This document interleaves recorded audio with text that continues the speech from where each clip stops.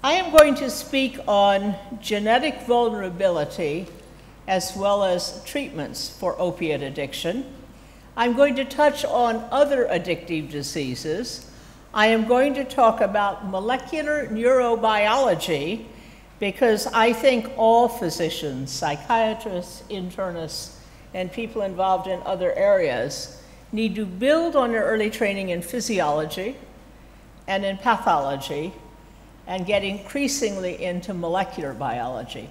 And those of us who work in the brain have to cope with the fact that it's the most difficult system of all, very intricate, very intertwined, and yet we're beginning to understand pieces of it.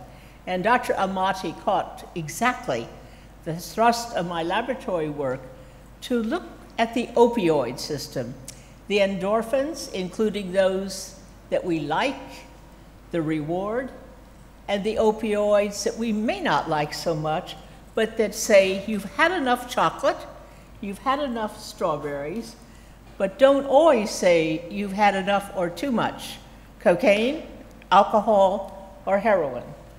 And that's what I'm going to cover today. So how big is the problem in my country, the United States? Well, it is quite horrific, thank you. It's extraordinarily high. We have over 16 million alcoholics defined by ICD or DSM-4 criteria. 5 is not well understood by anyone, as you may have heard from your speaker yesterday. Marijuana use, we have about 6 million that are dependent. Cocaine addiction, about 3 million. Heroin addiction, 1 million and growing extremely rapidly. We've had a major problem over the last 15 years of overprescribing by physicians, by dentists, of opiate pain medications, 2 weeks supply when 1 day would suffice for trauma, for postoperative care, for root canal work. And this has led to the availability in medicine cabinets. I don't know about Italy, but in US, people put their medicines in little cabinets in the bathroom, and the kids can take what the parents didn't take as part of their prescribed medicine. However, opiate prescription medicines are so very expensive, $8 to $40 US on the street, that when those run out, the youngsters are turning to heroin, which in New York City, 2 blocks from my university, is $2.50. So you see the economic impact as well. It is cheaper to buy heroin than it is to buy a candy bar, a piece of fruit, or to go to the movies. And this plays a role in the acquisition of addictions. Thank you, Dr. Moore. Now, what are the factors that contribute to the development of addictive diseases? And I like to just use a charade. In my Venn diagram, you shall see on the right environmental factors. And of those, stress, atypical responsivity to stress, plays a very large role, as does peer pressure, as does prenatal and perinatal events, which we now call epigenetics. There has to be use of the drug or alcohol before addiction can ensue. But there's also genetic factors, and these genetic factors include not a single gene, but multiple variants of multiple genes that acting together will increase or decrease the vulnerability to develop an addictive disease. All these act together genes, environment, and the culprit being drug or alcohol. The same diagram could be built for an infectious disease with the drug substituted with some bug, like the Zika virus, or the same diagram could be used for hypertension with too much salt, diabetes, too much sugar. We have in all medicine today complex disorders with multiple genes contributing multiple variants, environmental factors, and in this case, drug-induced factors. So a psychiatrist today needs to learn that we have to treat with our excellent skills in talk therapy, with our excellent skills in pharmacotherapy, using the correct medication for any one disorder, and using adequate amount of that medication. And we also have to use integrated care, and for that you may need a counselor or psychologist to assist in the work. Now, many years ago, my laboratory started working with human molecular genetics before it became as easy, relatively speaking, as it is now. That is, we had to make gels. And there are 3 or 4 young people in the room, I'm sure, or not so young people, that have made gels to look at gene variants to discover them. And very early on, we looked at this gene. This is your mu opioid receptor. Against the upper black environment, you will see where an opioid or an opiate binds: beta endorphin, heroin, morphine, methadone, buprenorphine. In the blue part, you see where signal transduction occurs, and the transmembrane region is this classical 7 transmembrane receptor system. And you will understand that up in that external part, the N-terminus, I have pointed out in yellow 2 very common variants. C17T, very common in African Americans or African origin people, but very rare in Caucasians. On the other hand, the A118G, 10 to 25% of you in this room have this variant. 10 to 25% is quite common, and in Asian populations it's 50 to 60%, relevant possibly for your next speaker. And we hypothesized back in our first paper in the PNAS in 1998 that this 118G variant would probably be functional, which we went on to study, and I will show you it is functional. Alter stress responsivity, which we didn't know a priori, but we could tell in our early studies. And this variant, we went on to show, is very strongly associated with opiate addiction, where the opiate addict wishes to hide from stress, and the alcoholic, where everyone wants to be with it, just as in cocaine, until they, of course, pass out. So we hypothesized that this gene with its variants would be important for physiology, therefore coined the term physiogenetics to parallel the much earlier accepted term of pharmacogenetics, meaning altering drug metabolism.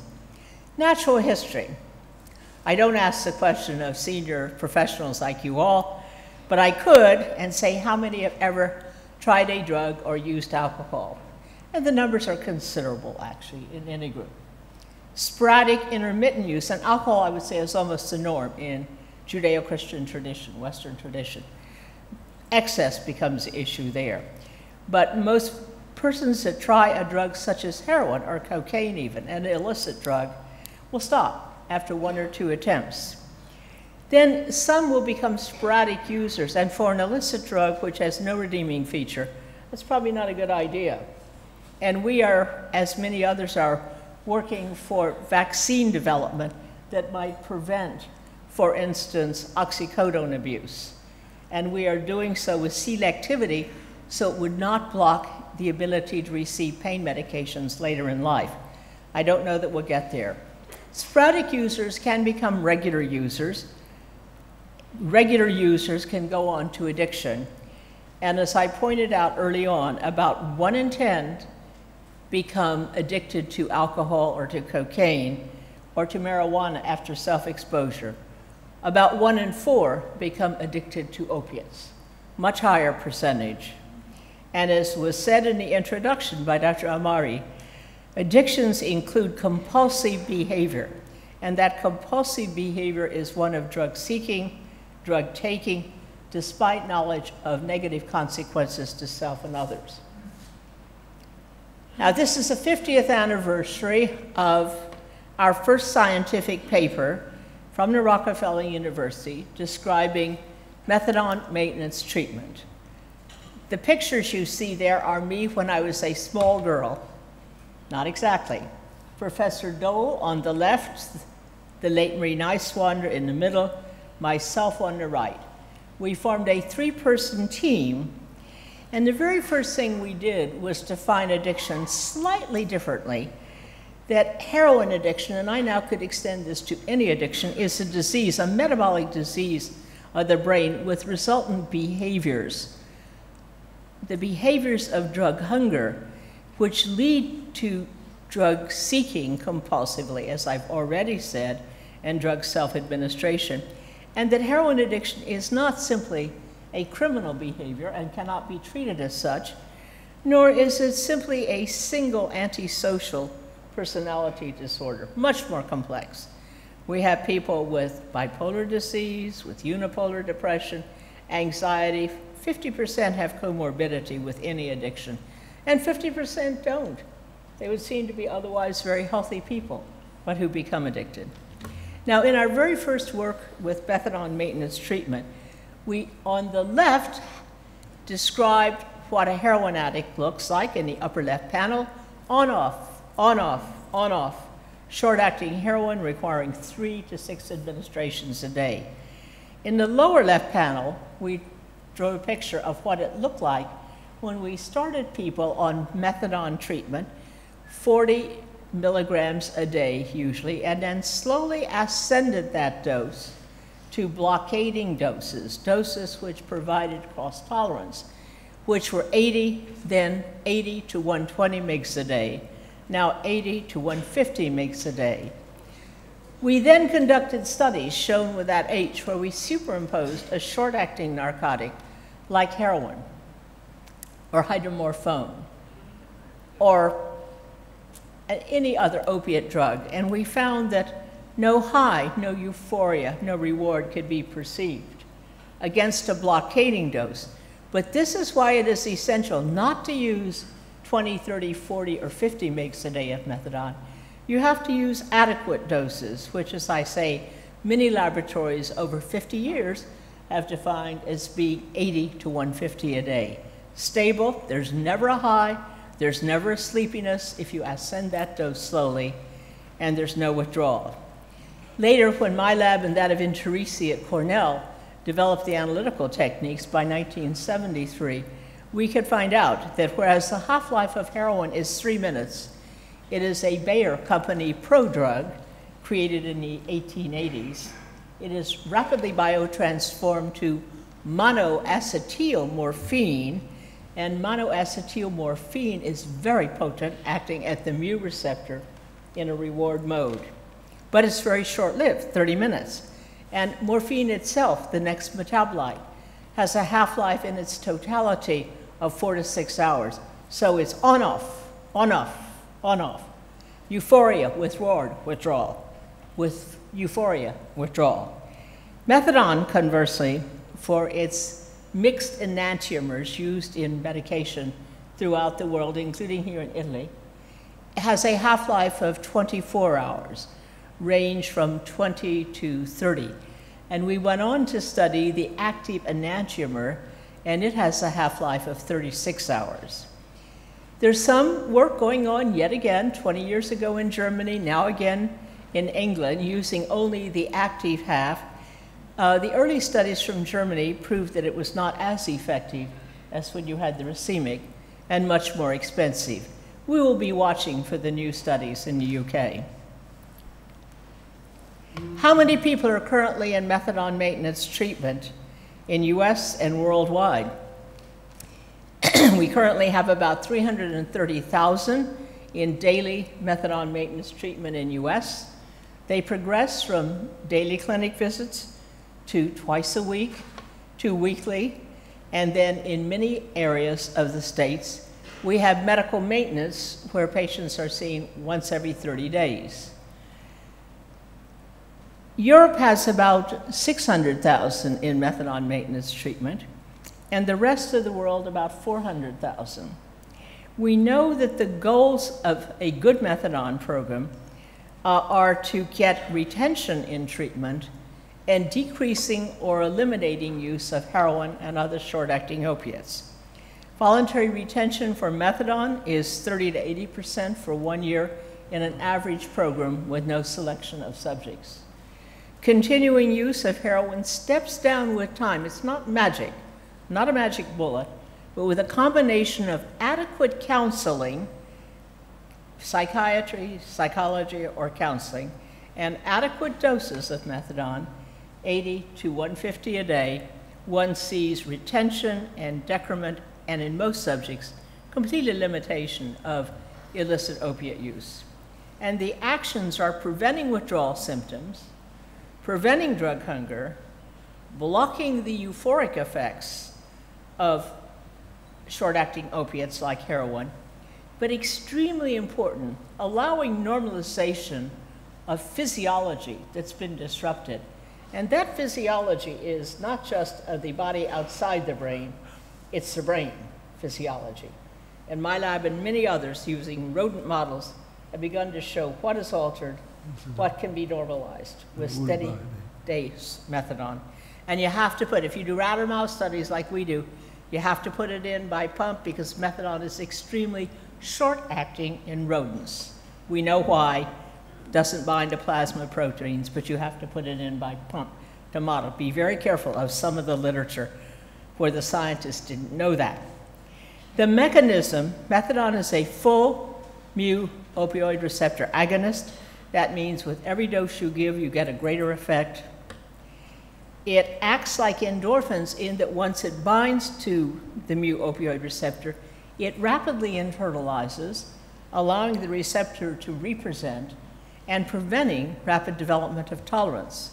So we've had patients on the same dose of methadone for up to 50 years. I have a few patients in 45-year follow-up.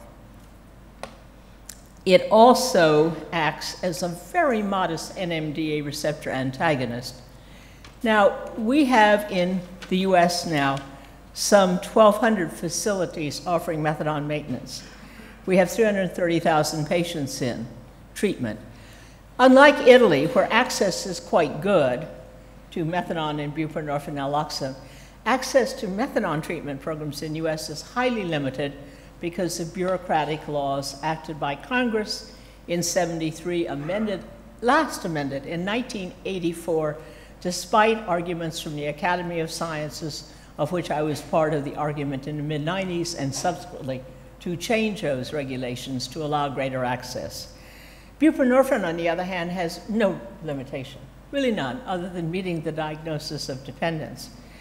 We have some 3,000 physicians or small groups that offer buprenorphine treatment and about 48,000 patients in treatment. The biggest problem in US, and it's really beginning to look like France and Spain, is that there's no access to counseling or psychiatric. There's no requisite access. Many patients simply take the medication when they will and then don't take it other days. So this is, I think, a flaw, and I commend you read the papers from Sweden where they have a simple set of specialty clinics, psychiatrists, internists working together. Patients are started either on buprenorphine naloxone or on methadone. The majority will start on buprenorphine naloxone, the combination, of course, to prevent intravenous abuse. But then they find that many have very severe dependence, and they must go to methadone maintenance treatment. And that is not a problem because one resource working with the general practitioners is able to offer whichever. And at the end of 1 year, 2 papers have been done on 2 different years block after this new treatment design was developed about 8 years ago. 65% end up in long-term, maybe lifelong, as in US, methadone maintenance treatment, 80 to 150 mgs a day, and about 35% end up in buprenorphine naloxone treatment, usually 24 mg. Very, very few people in US are extended release naltrexone. We had early studies, very expensive studies in the mid-80s of naltrexone daily administered for opiate addiction. Complete failure, the studies were deemed unethical and stopped because less than 15% came and stayed in treatment and responded. Why? It's exactly the opposite of what a person needs who has opiate addiction. I will show you, and you'll have to have a fair amount of belief systems because the time is limited. A relative endorphin deficiency develops during opiate addiction, during cocaine addiction, and you need to replace that relative endorphin deficiency. The way to do it is with a full agonist methadone or a partial agonist buprenorphine. And remember, the naloxone in buprenorphine is not felt or has no effect unless a person should try to misuse that buprenorphine by the intravenous route. In converse, naltrexone and nalmefene block the endorphins. Fine for alcoholism, because there stress there is sought, and both naltrexone and nalmefene cause activation of stress. I'm very proud to say that my trainees working in Macau and in Hong Kong, and myself with other colleagues working in mainland China, have now introduced methadone maintenance treatment in that part of Southeast Asia. I was in a meeting in Macau last April, and they have 200,000 persons in treatment amongst the sites in mainland China. China plans to get that up to 500,000 within 5 years. And I laugh and say, it's the 50th anniversary of our first scientific paper, but knowing how wonderfully aggressive the Chinese are, I'm sure in another 10 years we'll find that methadone maintenance was developed in China. And that's fine. They have more need than any country in the world, but every country, including your own, needs access to long-term, adequate dose, adequate counseling treatment. So we have two excellent treatments for opiate addiction, methadone and buprenorphine. Buprenorphine effective in 40 to 50% of unselected persons. Naltrexone, both sustained release and daily, less than 15%. For alcoholism, we have naltrexone and nalmefene, US and Europe respectively, effective in those with the gene variant and a few more. Acamprosate, not very effective in US, modestly effective in Europe, and many nicotine replacement treatments. Cocaine, amphetamines, we have absolutely nothing. And this is a cartoon in one of our papers, relatively recent in JCI, looking at the targets for treatment. And the targets are the mu receptor. Buprenorphine also has modest kappa partial agonism, which may be why it's particularly effective in some. Methadone is a pure agonist with a little bit of NMDA antagonism. And buprenorphine has a very, very tiny action at the nociceptin receptor. That is the opiate-like but non-opioid receptor. Now, what are the big players in development of any addiction? They are dopamine, the mu-opioid receptor endorphins, and countermodulatory are the dynorphins. This I will ask, how many of you like chocolate? Not as bad as US. Do a lot of you like chocolate candy? How many like raspberries? A lot of raspberries. I'm with you guys. Now, if you're given a pint of raspberries in a room by yourself, I can eat the whole pint. But you usually stop. And why do you stop? It is because the dynorphin says you've had enough, your dopamine has gone up, you love raspberries. You think about raspberries and your dopamine goes up. For a narcotic addict, they think about opiates, their dopamine starts up immediately. Same with cocaine addict. Same with alcohol. The dopamine begins to surge with anticipation. Well, you all know as psychiatrists, anticipation is extremely important. But then it surges much more and can be measured in rodent models with microdialysis once a drug is given, and it's a potent rise with opiates and with cocaine. And then the dynorphin will jump in, act at the kappa receptors to countermodulate. Now, this is cocaine in little animals given a binge pattern, little mice by young Jeanne in my group. And you look at the upper pink bar, light pink, and you'll see in two different strains of mice, the one all of us study, C57s, and the one on the right that gives us knockout mice potential.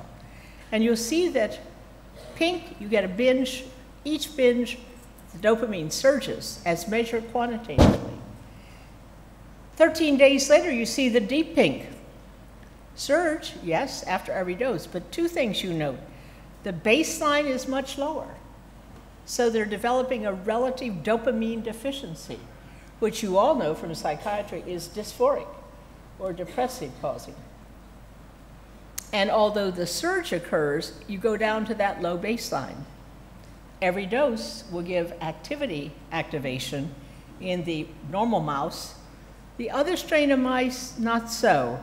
So this is why when you do knockout mice or other kind of genetically modified mice, you have to go breed the animals to a background that's like the normal mice.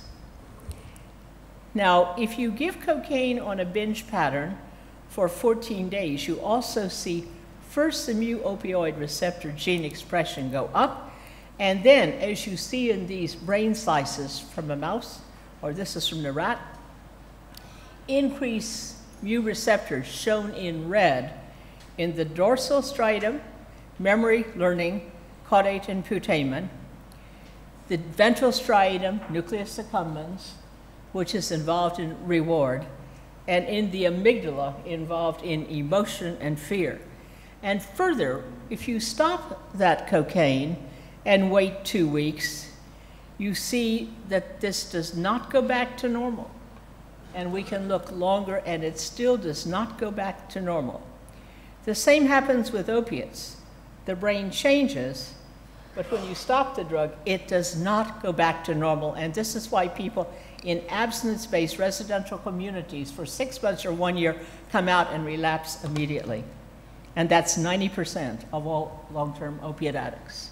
Cocaine addiction, you can get about a 40% recovery rate, abstinence-based, without pharmacotherapy, which is fortunate since we don't have a pharmacotherapy.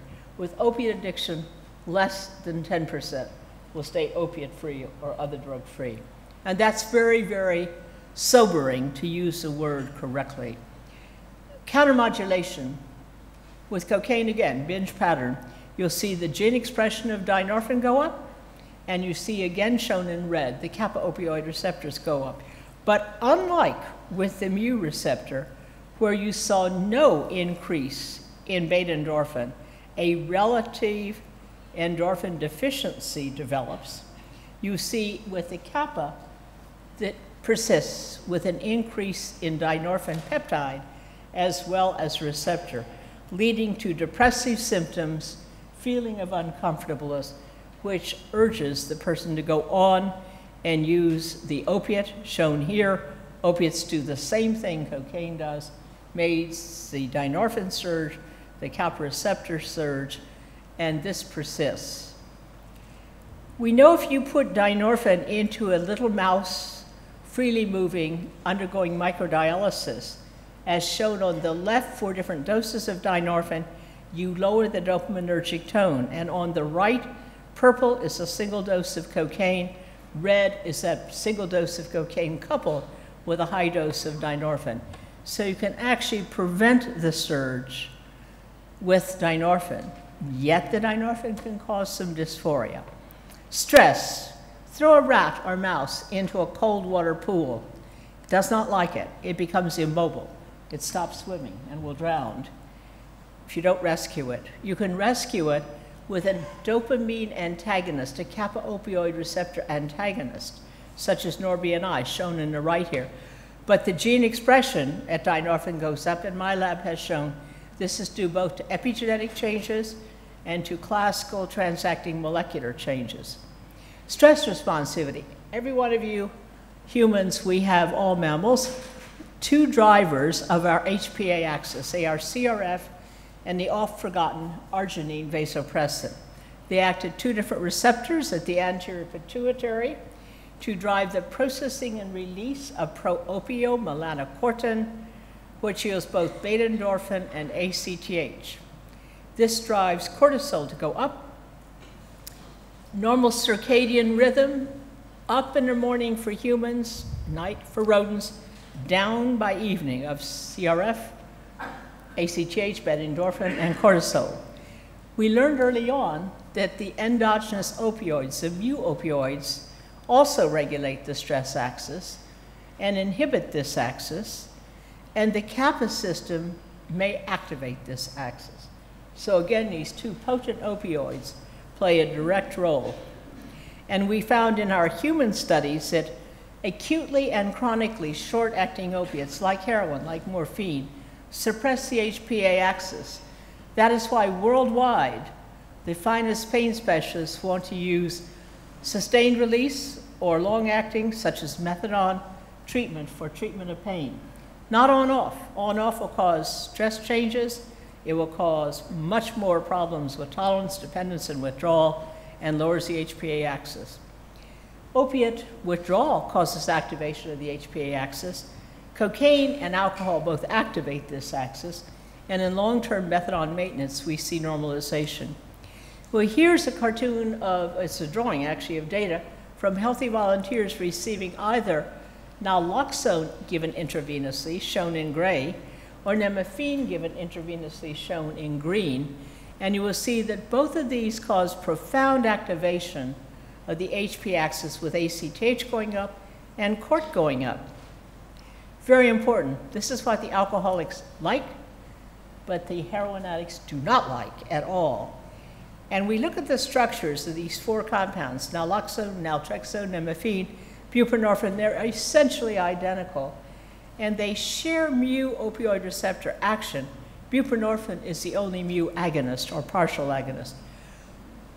All of them have some kappa opioid receptor activity, which, looking to the future, when I come back in 10 years, I hope to be able to tell you that we have developed a kappa partial agonist. Nemaphene is a kappa partial agonist. I talked to the people from Lundbeck. They're vaguely aware of this fact. We have studied it extensively in my lab. But this is probably a very good thing and could be exploited. We think that this kappa system will be the next therapeutic target for alcoholism, for cocaine dependency, and for mixed dependency, because one could use a kappa partial agonist in combination with methadone maintenance or buprenorphine maintenance treatment for dependency. Now, the genetics. I touched on this ever so briefly before, but the same cartoon I'm showing you again, the mu opioid receptor with this A118G variant. Well, I'm going to bore you with some basic bench molecular pharmacology. Orange is the mutant receptor transfected by us into proper cells of two different kinds. Blue is the prototype receptor. You'll notice orange sits to the left of blue in both cartoons. The left side is binding. So the A118G receptor binds beta-endorphin 3 times more tightly than the prototype. And do remember, 1 in 5 of you have a copy of this, and it happens with a single copy. Also, the orange variant will cause 3-fold greater signal transduction. Now, we've hypothesized that this would alter stress responsivity in healthy humans. And you'll see here on the left panel, green is people with 1 or 2 copies of the A118G variant. Yellow is the prototype, and you'll see the baseline cortisol levels are modestly higher, not outside normal range. And you'll see on the right-hand side work from Gary Wand and Hank Kranzler and others, also our own group. Green is when people are given naloxone or naltrexone who have 1 or 2 copies of this variant. Yellow is when they are the prototype, and you'll see a much greater activation. This is going to be psychiatry, medical science of the future, looking at the specific functionalities of gene variants that are found to be functional. Going on. O'Brien with Kranzler re-invited their subjects that had been in an naltrexone trial for alcoholism, and they did genotyping of those that consented. About 1 in 6 came in and consented. The white curve are the people that did very well on naltrexone treatment. They are people with 1 or 2 copies of the G variant and who received naltrexone. The others are people without the variant or receiving placebo. The study was repeated by Goldman at NIAAA along with others. And what they found again, as shown in the yellow on the right, people with 1 or 2 copies of the variant receiving naltrexone responded incredibly well to naltrexone treatment. Didn't even require as much counseling. I hate to say that always, but because I like to see counseling or psychiatric care along with medications, but there it is. And we went to Sweden, to Stockholm, where I have an adjunct appointment at Karolinska, and working with Heilig, who then was there. He's now back in Sweden, parenthetically, after a decade in US. And we found that, as shown in the upper half, that the G variant is very strongly associated with opiate addiction, both in Swedes with only Swedish heritage and in the 20% who have, along with everyone else, who have mixed heritage. And in fact, the relative risk was extraordinarily high, 18% increase in relative risk if you had 1 copy of that G variant for developing opiate addiction. And in the lower half, a second study conducted with the Karolinska group, that was with alcoholics. And again, we showed a very, very strong association with alcoholism. And remember, alcoholics like activation of this stress axis, and opiate addicts hate it. So it was not surprising to me. I hypothesized we'd see both of these. Now, this is very new data from my lab. It's bench data. These are little mice, but they've been very elegantly gene transformed by a colleague down at University of Pennsylvania, Julie Blendy, and she, working with young Jeanne in my group and others, have taken the mice. The green line is the mutant mice, those with the G change, a nucleotide change which results in the same amino acid change, asparagine to aspartic acid, at the 112 position of the N-terminus in the mouse, at the 118 position of the N-terminus in humans. It's an analogous position, and no extra human genetic material was left in. Only that 1 nucleotide was changed, resulting in a change, profound change, same as we have in human A1, A2, and G, of that 1 amino acid, which changes structure. And then both the male and female animals were allowed to self-administer heroin for 10 days, 4 hours a day in a mouse model. And I think the picture speaks for itself.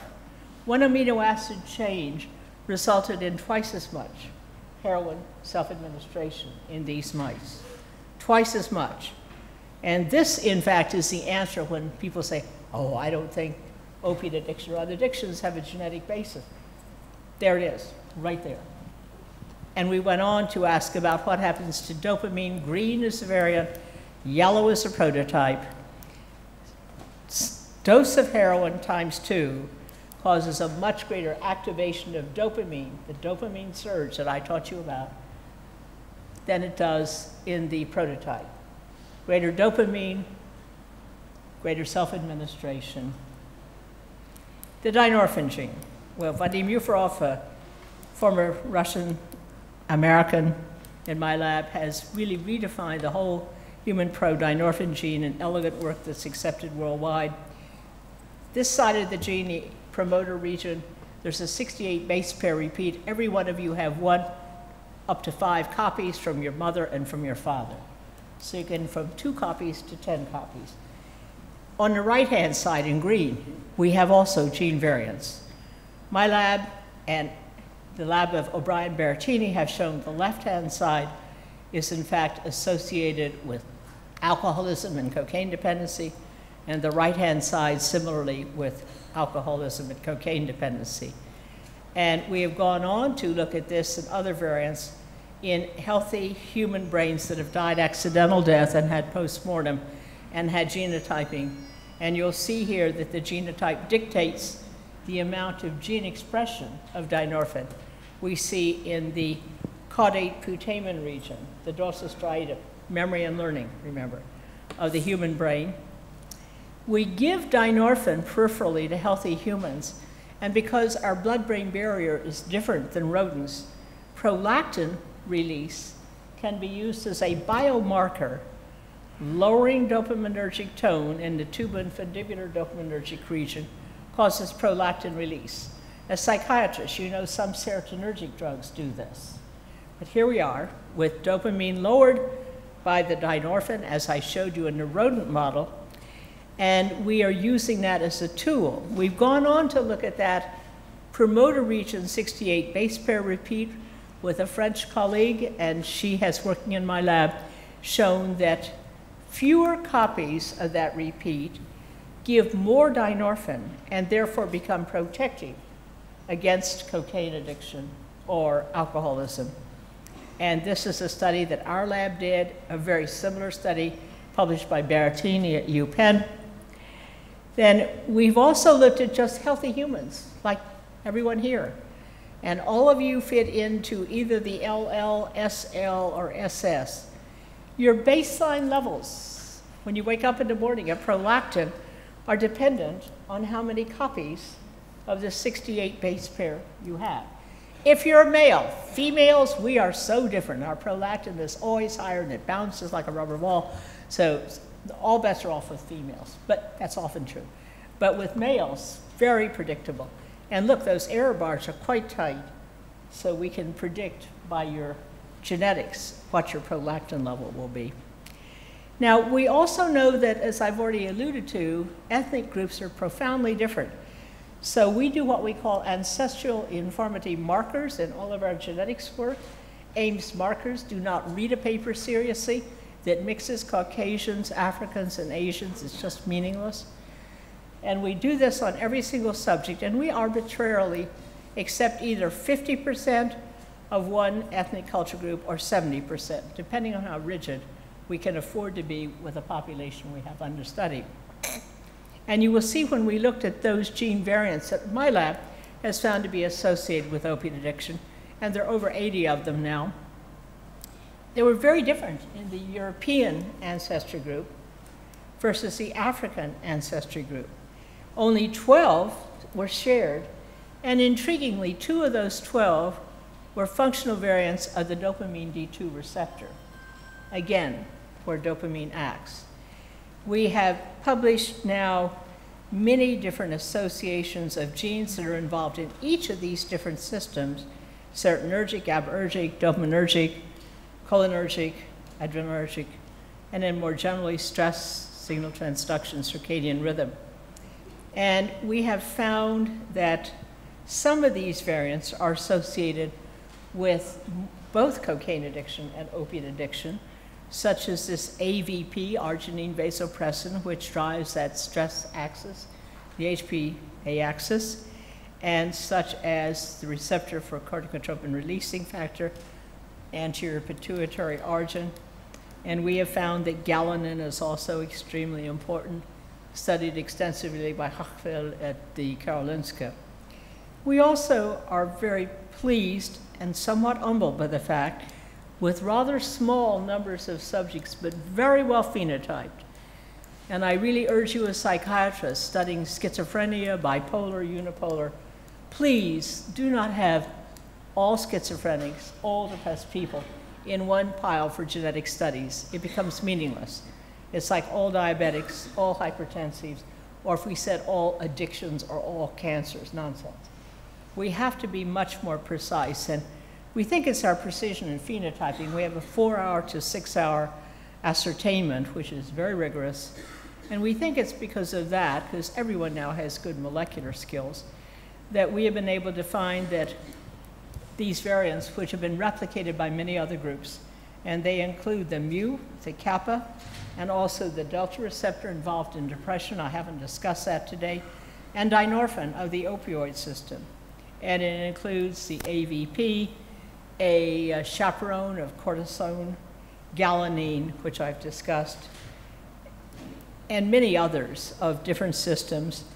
And very importantly, and to end today, we've gone on to show circadian rhythm, very important for many psychiatric diseases, is controlled in large part by casein kinase 1 epsilon.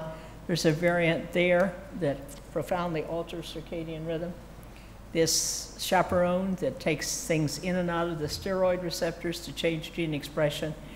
And then important for those of you offering methadone maintenance treatment, we have defined that the CYP2B6 SNPs, in fact, are profoundly altering the dose of methadone required. These are all what you would call proper doses, 80 to 150, but with different combinations of the variants, you require a higher dose, a medium dose, or a low dose. And our work corroborates the very early and elegant work from Lausanne and Geneva of Dr. Eep, methadone maintenance treatment, but now with genetics applied rigorously. And we have gone on to identify, very importantly, I think, we have P-glycoproteins, which carry many things, but including medications, in and out of our brain. And we have identified a very important variant of the ABCDB1 glycoprotein, which is also called the multiple drug resistant gene 1. And we have found that, again, the presence or absence of this will dictate whether a person requires more than 100 milligrams a day or less than 100 milligrams a day if methadone is used in maintenance treatment. We work closely with clinics that we have either been directly affiliated, both of which have now closed, at Cornell and Mount Sinai, which is a tragedy in a time of an opiate disaster in US. We need more excellent treatment programs.